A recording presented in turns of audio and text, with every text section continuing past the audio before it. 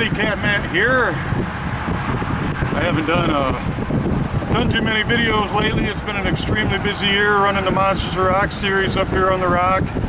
Congratulations Mike and Cassie Keel for being the points champion and being the most consistent fisherman all year long. My hat's on to you. You guys did a great job.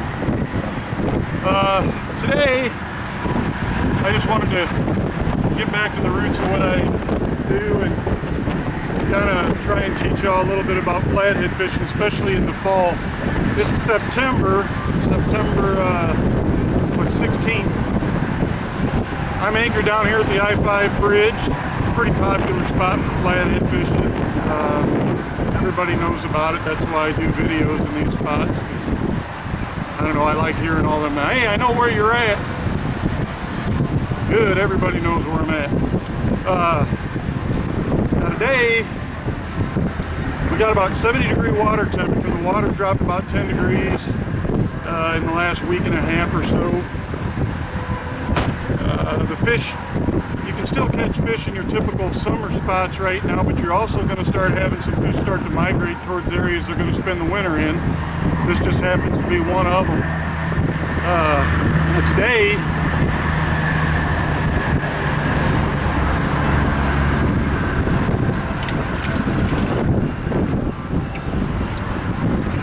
I'm going to be using some live shad, you know, 10, 15 inches, 17 inches long.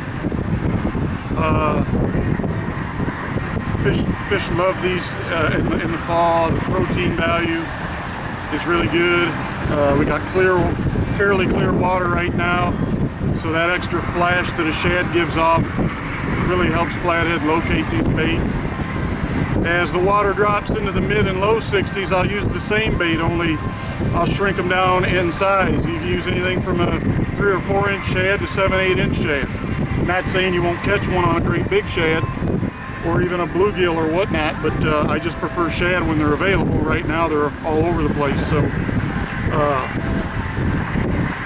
it's a great time of the year to be on the water. And today I'm actually going to try something a little different. I'm in an open area. I just got back from Memphis, Tennessee. I learned a ton of stuff. Congratulations to everybody that placed down there, including my buddies Jesse and Tyson. They didn't place, but they had a really, really good showing for a couple of guys who'd never been down there before. I'm going to do something I don't normally promote, which is I'm going to use circle hooks today for flatheads. Typically in your summer pattern, flatheads, especially if you're fishing for them in the daytime, they're already on cover. You're going into the cover after them. So I'd say 80 to 90% of the time when they take a bait, they don't move very far. And they especially don't turn and run very often, which kind of leaves a circle hook pointless. You know, you need that fish to turn and run so that hook can rotate into the corner of the mouth. However, now when the fish are kind of moving around, they're in a fall pattern, I thought now would be a good time for me, since I don't use circle hooks much. I'm going to go ahead and throw some circle hooks today, see what I can get. And a last note before I actually start doing some fishing here, I love where catfishing's going. It was great to go down to Mississippi River Monsters. George Young Jr. did a great job.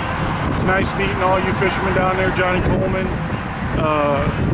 Been wanting to meet you for a long time. You're kind of a flathead guy at heart like I am. It was also nice meeting Phil King and Bill Dance and some of you other guys that I kind of looked up to for such a long time.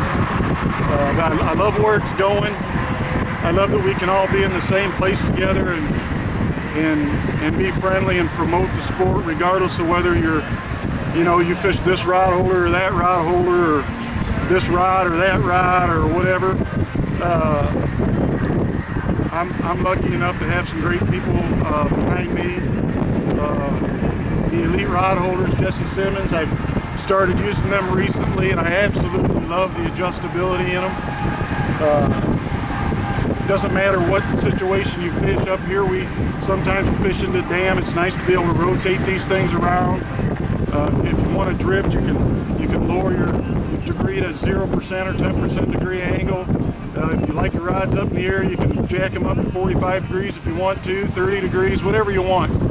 I'm just a big fan of these rod holders.